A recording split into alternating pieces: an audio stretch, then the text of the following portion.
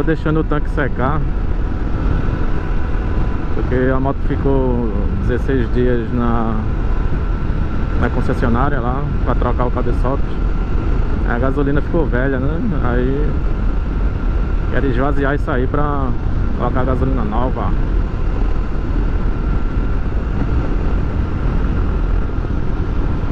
Poxa, quando a gente ligou a moto pra aquecer, poxa, saiu muita água pelo escape, velho.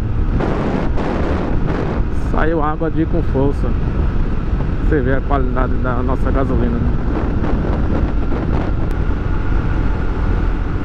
Você tá na dúvida se compra ou não a XRE?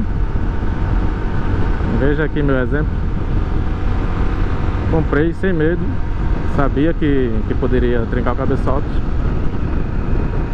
Fiquei só aguardando, né? Um dia trincar. Pronto, trincou.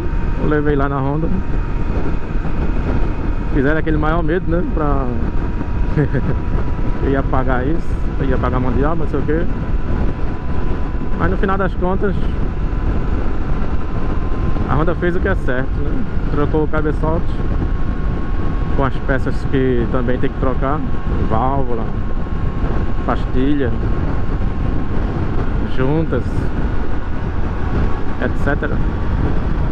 E também pagou a Honda, né? A Honda pagou a mão de obra da concessionária. Foi R$295 de mão de obra. Eu já estava preparado para pagar, mas a Honda bancou. E é o certo, né? Porque é um defeito de fábrica, né? Um defeito de projeto, esse cabeçote antigo. E meu amigo, a moto é tão boa, que mesmo com esse inconveniente de ter que deixar a moto lá para trocar o cabeçote, você ficar uns dias sem a moto, mesmo assim eu fico com a XRE. Já testei várias outras motos muito boas por sinal, mas eu fico com essa aqui, viu? Fale quem quiser falar.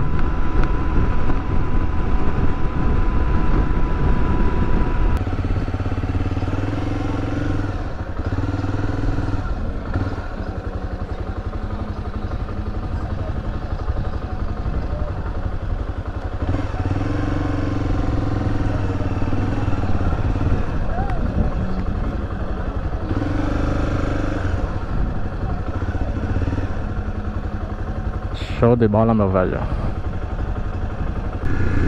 Nossa! Show de bola, meu velho.